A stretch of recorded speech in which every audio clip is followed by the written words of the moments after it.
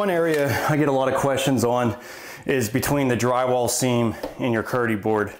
Now, in this scenario, I actually kind of I either didn't level it right or I cut too much of the drywall out. So now I got like an inch space in here. So it's pretty nice and easy with Schluter. I can just create a new piece.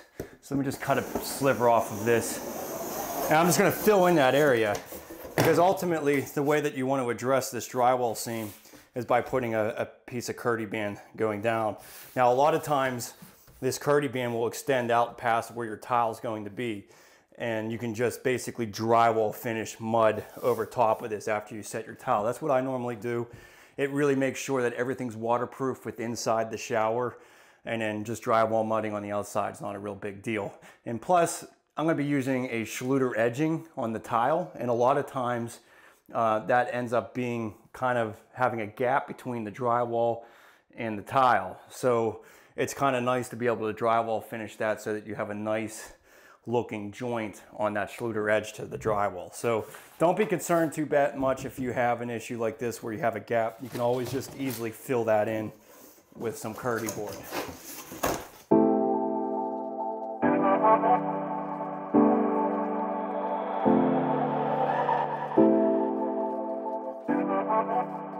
So I'm just gonna basically apply this like drywall mud, filling in that groove between the drywall and the Kerdi membrane, or the Kerdi board I should say.